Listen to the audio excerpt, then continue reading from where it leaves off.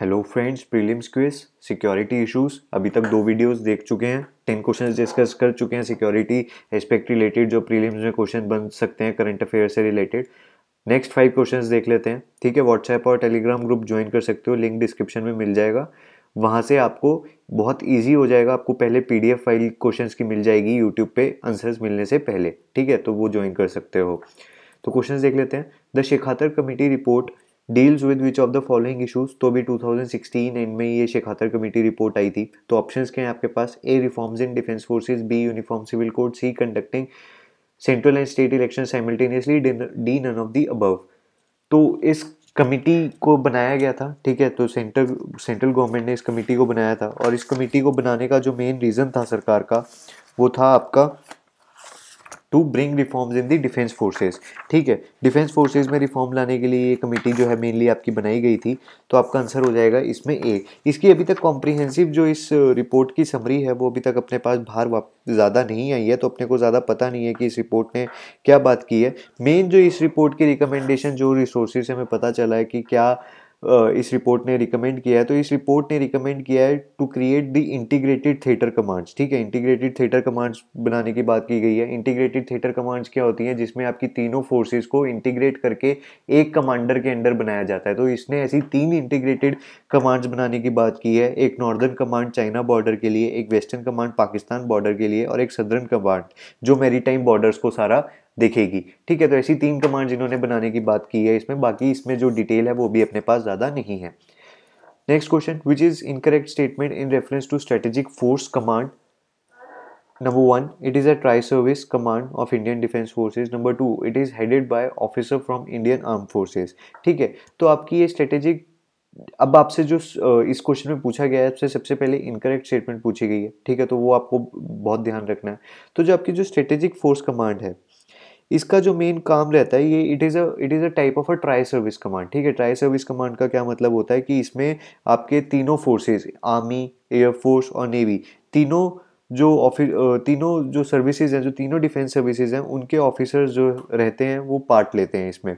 ठीक है, second statement जो है, it is headed by officer from the Indian arm forces. आपकी जो ये सेकेंड स्टेटमेंट है ये गलत है, क्योंकि इस इन जो ये स्ट्रेटेजिक फोर्स कमांड है, इसको हेड जो करता है वो सीनियर मोस्ट ऑफिसर होता है। जो तीनों फोर्सेज में से जो ऑफिसर होगा ना, जो स्ट्रेटेजिक फोर्स कमांड में, उसमें जो भी सीनियर होगा तीनों फोर्सेज में से, उसको हेड बना दिया जाएगा। और रोटेशनल बेसिस पे बनाया जाता है। एक साल के लिए एक बंदे, उसमें से बना दिया, आर्मी में से बना दिया, फिर अगले साल नेवी में से बना दिया, फिर अगले साल एयरफोर्स में से बना दिया।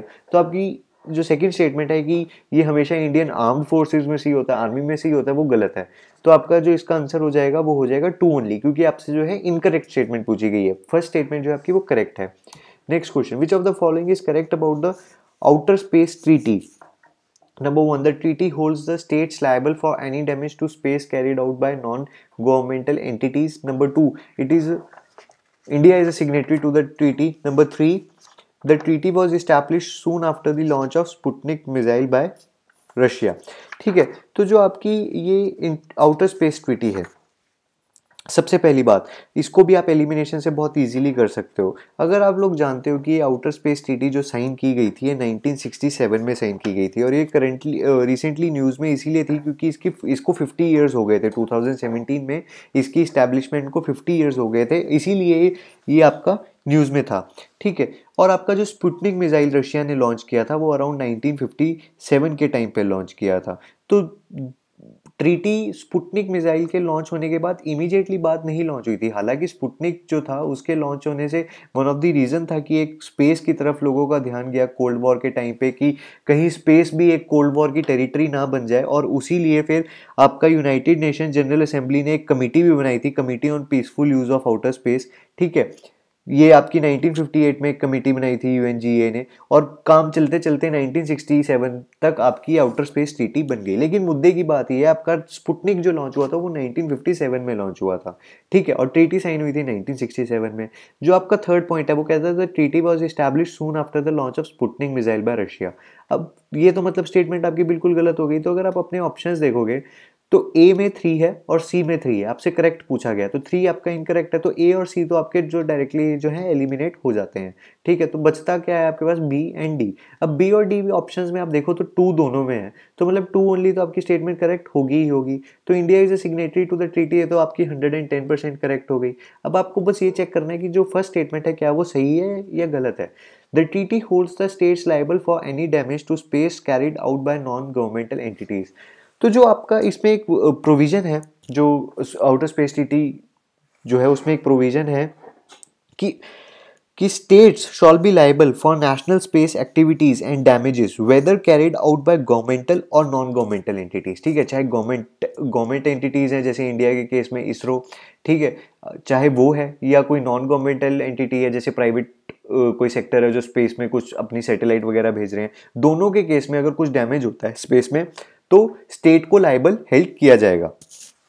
तो इसका आंसर जो आपको हो जाएगा बी, क्योंकि 1 और 2 जो है दोनों ठीक हैं। Next question, which of the following is correct about Pangong lake. तो पेंगोंग लेक अभी रिसेंटली न्यूज़ में था, पिछले आधे एक महीने में, जब चाइना की जो आर्म फोर्सेज हैं वो LAC क्रॉस कर कर हमारी टेरिटरी में आ गई थी। ठीक है, तो पेंगोंग लेक के बारे में देख लेते हैं क्या क्या स्टेटमेंट्स हैं अपने पास। Number 1, it is a brackish water lake. Number 2, the lake is part of Indus water river basin. Number 3, it is the first trans boundary wetland in the south Asia under the Ramsar convention. ठीक है, तो जो statement number 1 है, it is a brackish water lake, ये आपकी बिल्कुल ठीक है क्योंकि एक ब्रैकिश वाटर लेक है। Number 2, the lake is part of Indus water river basin, ये स्टेटमेंट आपका गलत है क्योंकि ये इंडस वाटर रिवर बेसिन का पार्ट नहीं है, ये याद रखना। पेंगोंग लेक जो है आपका वो इंडस वाटर रिवर बेसिन का पार्ट नहीं है। Number 3, it is the first trans boundary wetland in south Asia under the Ramsar convention. तो ये जो स्टेटमेंट है आपका ये भी गलत है क्योंकि अभी इसको बनाने की बात की जा रही है, आने वाले 6-7 महीने में शायद आपके पास न्यूज़ आ जाए कि पेंगोंग लेक को वेटलैंड डिक्लेयर कर दिया है अंडर रामसर कन्वेंशन, लेकिन अभी ऐसा नहीं है, अभी बातचीत हो रही है। तो जब हो जाएगी तब ये फर्स्ट ट्रांस बाउंड्री वेटलैंड बन जाएगा साउथ एशिया में। ट्रांस बाउंड्री क्यों क्यों क्योंकि इसका 1/3 जो पार्ट है वो इंडिया के कंट्रोल के अंडर है और बाकी का जो पार्ट है वो चाइना के कंट्रोल के अंडर है। तो ट्रांस बाउंड्री वेटलैंड पहला रहेगा साउथ एशिया में इसके डिक्लेयर होने के बाद, पर अभी नहीं है। तो इसीलिए आपकी थर्ड स्टेटमेंट जो है वो रॉन्ग हो जाती है और इससे जो आपका आंसर निकल के आता है वो आता है 1 ओनली, ए, क्योंकि सेकंड और थर्ड स्टेटमेंट जो है वो आपके गलत है। Next question, the Chushul valley is located in A Tawang, B Ladakh, C Sikkim, D Uttarakhand. तो जो आपकी चुशुल वैली है ये भी आपकी जो पेंगोंग लेक है उसी रीजन में आपकी वैली है। ठीक है, तो इसका आंसर है बी लद्दाख, लद्दाख में है ये वैली। ठीक है, तो दोस्तों इतना ही था।